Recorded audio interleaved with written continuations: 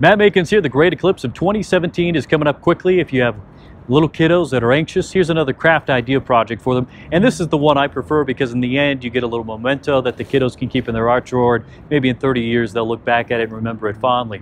Now, I don't necessarily recommend the shoebox trick. That's great if you want to do that, but to me it's a little bit clunky and you're trying to angle the box.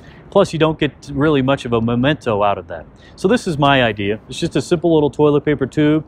Punched a hole and a little bit of foil at the end, and it serves as a little bit of a spotting tool, if you will. Sunshine comes through and you'll see a little dot appear on the ground.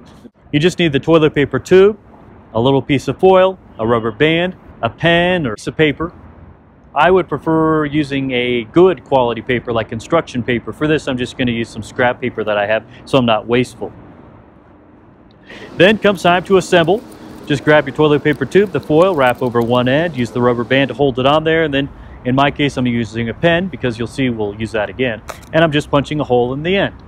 So during the eclipse you've got your toilet paper tube handy, you got your piece of paper, set the piece of paper down on the ground or floor, wherever you are, set it down there. And make sure it's a good hard surface because I'm going to have you draw on it. Basically, you're going to take your toilet paper tube. It's portable. It's very easy. You're just going to hold it in the sunlight so the sun comes down through that hole and you'll see a little bit of a dot showing up at the ground level.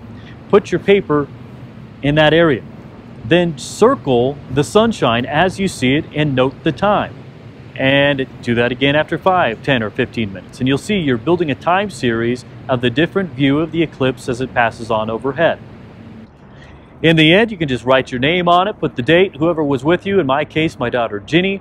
We'll put the date on there. We're going to stick this away in her art drawer, and we'll use very good quality paper to do so. And then in 30 years, maybe she'll look back and remember the event very fondly. That's why I prefer this one. Very easy. It's everything you've already got on hand. It's not clunky, so if you're going to be walking to the park and you've got little ones that probably going to need to be carried to the park, it's easier to do so. And then you get that piece of paper, which is why you should use a good quality paper in the end. And again, it's a little keepsake that you can keep. You can throw this away, but keep that paper because, you know, for me, I think it's 20, 30, or 40 years. When my daughter has children of her own, I'll pull it out. We can have a special moment remembering the great eclipse of 2017. Anyway, I'm just Matt Makins, and that's one of my ideas.